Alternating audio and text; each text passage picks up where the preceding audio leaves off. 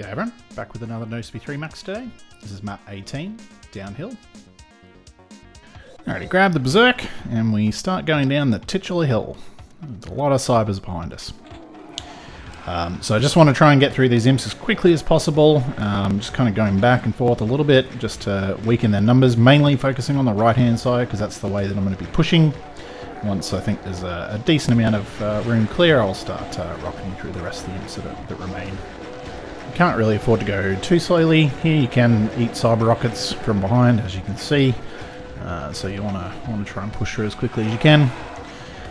Your health it's not critical to maintain a really high level of health here. The two wings that we're going to here are both pretty easy, but you still need to have enough that you can survive. So you do need to try and get away from those cybers before you eat too many rockets. So clear these guys out. I like to clear out a few of the imps as well before I move on, and I think I also push some rockets towards the Hell Knights that are on the other side as well. We won't get the BFG until we're into the next fight, so no use trying to rush through and be more efficient with a better gun or anything. I also like to try and make sure that any straggling imps that are pushing through here get killed. I don't want to have to worry about them after I teleport back.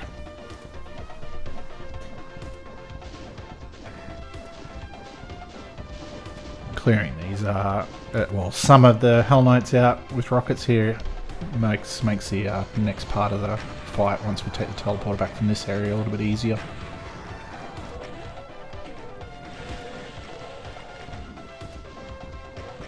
Almost feels a little bit too kind of no reason to give you easy fights in these two wings. I would half expect something a lot more difficult, but I'm not going to complain.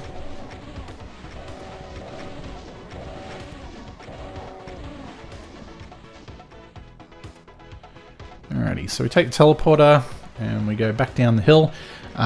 We pass a line def as we're going down the hill that requires the blue key. And that will spawn 4 archviles down towards the end. I like to bait them out a little bit and let them start rezzing some stuff, hopefully get them distracted. Unfortunately, I had 2 zaps there. I got extremely lucky that the zaps knocked me into a pillar. If you fall into the nukage, it's instant death. So, and this is my preferred strat for dealing with the archviles, is just pushing through to the next area.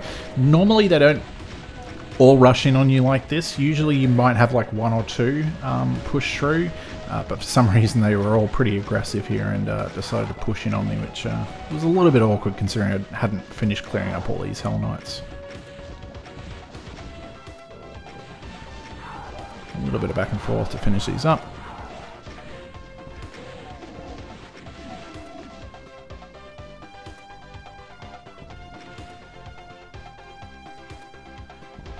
And we'll get those same, another set of 4 archviles when we take the next teleporter back as well.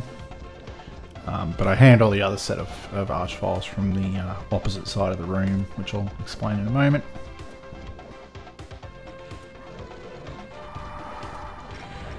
Again, this wing is pretty straightforward. Just a few revs and an archvile.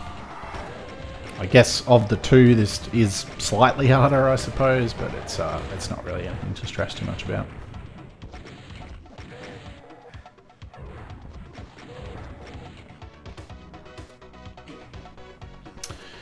Alrighty, so with the yellow key, we will hit another line def, spawning another 4 archviles. Part of the reason why I like to go over to the left side for the first group of archviles is to make sure there's no archvile corpses in the middle. I don't want the second set of archviles being able to start rezzing the first set. And then on the second round, I come across to this side just because it's a little bit easier to clear the archviles up there. You don't have to run past them.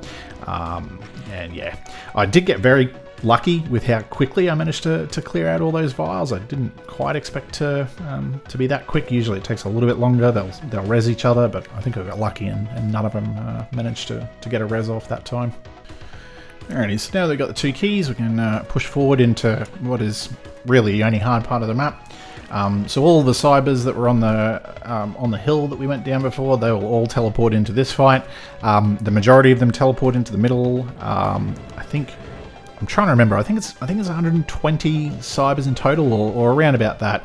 The majority of them teleport into the middle, with around 20 or so teleporting to the back of the room there, with where you can see them coming out. And then yeah, you have just a whole ton of barons coming out of the left-right doors and the one in front of you, with heaps of astrals coming in from behind. So I pretty much play this fight pacifist, at least at the very start. As you can see, the only cells that you've got available in the room are right up against the middle section there, with all the cybers in it, and trying to push forward to get cybers to get cells and refill on cells is just almost suicide most of the time. You've got 4 megas in here, but you do need to be a little bit. You need to ration them a little bit. You know. You don't want to be having to push around back to the side that the Astral Cacos are on, because you just take way too much damage there. So I'd prefer to just kind of stutter step my way around these barons, try and take as little damage as possible, and really only just using cells when I need to make a push through and open up a gap for myself. So eventually you'll see cybers will start pushing around the back here. That is kind of your clue that, you know, it's time to get ready to leave. You will eventually have to push around the Astral Cacos, and you will take a lot of damage. It's just, you know, a fact of life, and it's, you know, it's just how those Astral Cacos work. I picked up a full Megasphere in the middle there, and I took, you know, what, nearly 500 damage. Yeah, they just have insane DPS, so that's kind of why I like to mainly stay on the side of the barons. One of the awkward parts about staying on the side with the barons is a lot of the barons in the corridors don't actually properly filter out. I was kind of ducking in there to see how many were left, but because I'm staying up kind of towards the top of the room here, a lot of them just kind of get stuck in those corridors. So as most of the Astral Cacos are dying, which they kind of are now, I'll start moving my way down to the back of the room so that the barons can be baited down the corridors and start coming out. I can insta-kill all of the cybers in the very middle whenever I want, basically, from here. So I want to get as much infighting value out from them as I can before I kill them off. I don't want to have to finish off all the barons myself. There's just really no need for me to. So I kind of just, yeah, try and get as much value out of it as possible. And once I can see that the barons' numbers are down low enough to where it's pretty easy for me to finish them off, I'll kill off all the cybers.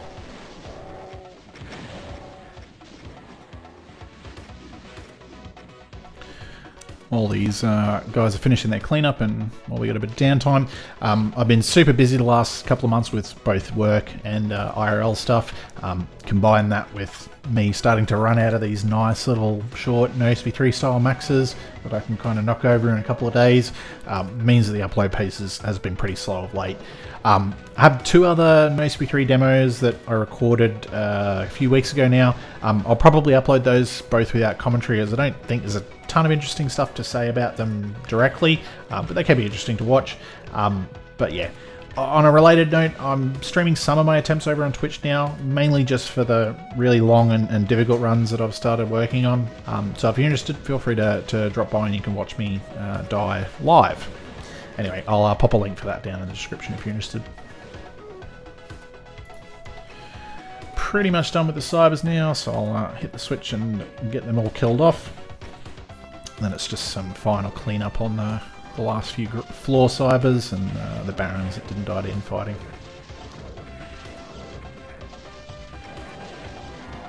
Probably could have killed the cybers in the middle off a little bit earlier. I think I probably wasted maybe 10 or 15 seconds trying to get, you know, eke that last little bit of infighting value out of them when it really wasn't needed, but it doesn't matter too much in the end.